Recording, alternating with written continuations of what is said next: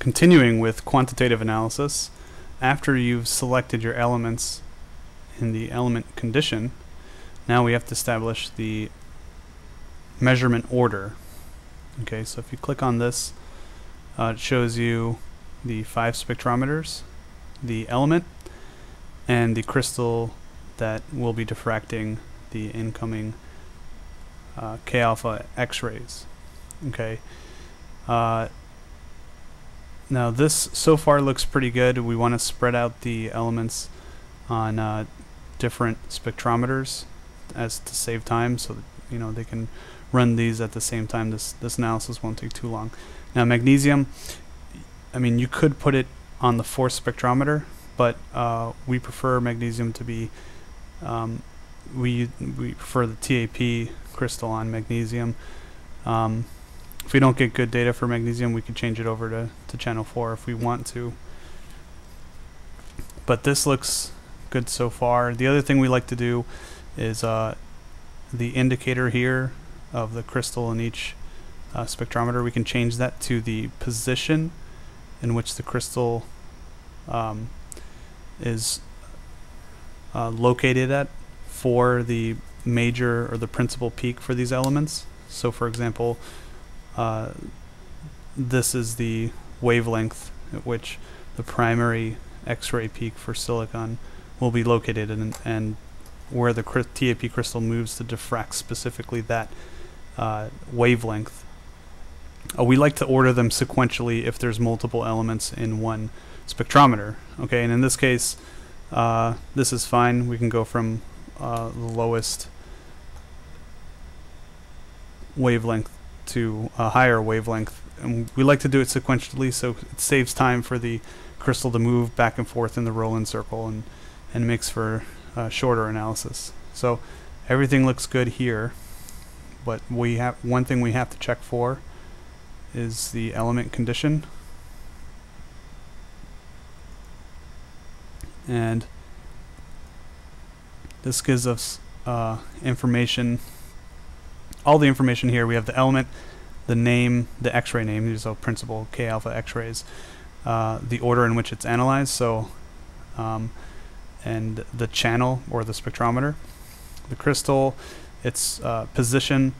The back plus and back minus are what brackets the wavelength area. So they're the area around. Let's in this case, on element 1, it's the area around silica. So it's it kind of brackets the silica K-alpha peak. Okay.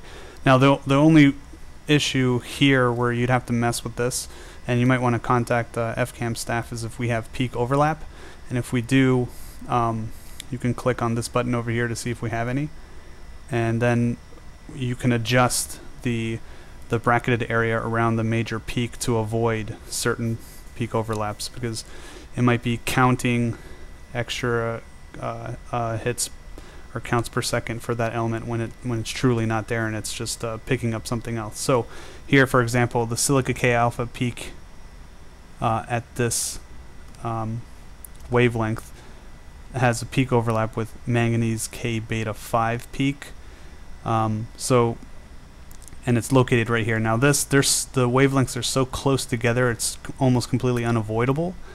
But in this case, we're not too worried about it. First off, because there's very little manganese in this olivine, and it's not a high concentration. And it's also a K-beta 5 energy line, which is a 4th order energy line, and it's not really that important. It can almost be ignored. It won't really affect the outcome of the calculation of the data.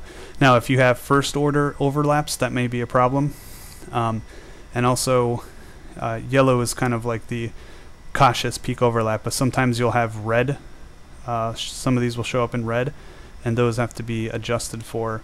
And here at FCAM, we can help you with that. You can call us, and we can help set up the analysis for you if you're not comfortable with this. It takes some time before you get good enough and comfortable enough to change these settings, but so far there's no big problems with peak overlap. And the only other thing I'd like to mention here is at the bottom of the box that just verify that all these elements appear to have been calibrated, and they're calibrated, and it's indicated by the calibration if they have this, if it's labeled diff for differential here, and if it has, that means we've run the calibration, we've done an SEA calibration on the elements, so usually that should be okay. So you can hit OK here, and now you're done with the element condition, so you can hit close. Alright, the next step would be to select the standard condition. Okay, now this is where you would select, you know, how you're comparing your collection to what standard. Okay, and you have to do that for every element. So for example, right now it's set up that silica is going to be compared to the Plage Anorthite 65 standard, which may or may not work. I think we did the olivine standard just recently, so this would probably be a better standard to compare it to. So let's change that. Now iron, we can also compare this to the olivine that we just standardized. Okay. Nickel. Alright, olivine. Good. Manganese, olivine from June 9th. Okay. And magnesium, let's also choose olivine. Now, I know for a fact I've looked at the standard composition of the olivine that we standardized, and it has low iron. It's very phosphoritic.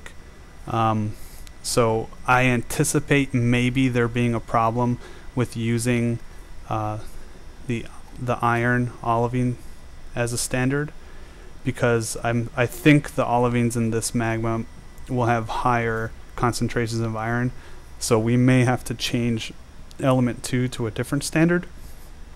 But we can do that after the analysis, and that's okay, because we can use a different standard that's closer in concentration in iron to our unknown sample. But we can do that post-analysis, and then we can correct the data. But we'll see if this works out, and if we get you know, our totals don't come out so well for the unknown sample, then we can play around with the standard condition. So that's okay. We'll leave it like this for now. Okay, so let's go to measurement and go to additional functions. This is just additional functions right here. And always make sure that these three, peak search always, background measurement always, and synchronous measurement are always selected. Usually they are, but we just like to double check. Alright, finally, so this concludes the preliminary settings on setting up for quantitative analysis. We've got our standards that we like comparing it. Now let's go ahead and pick some points.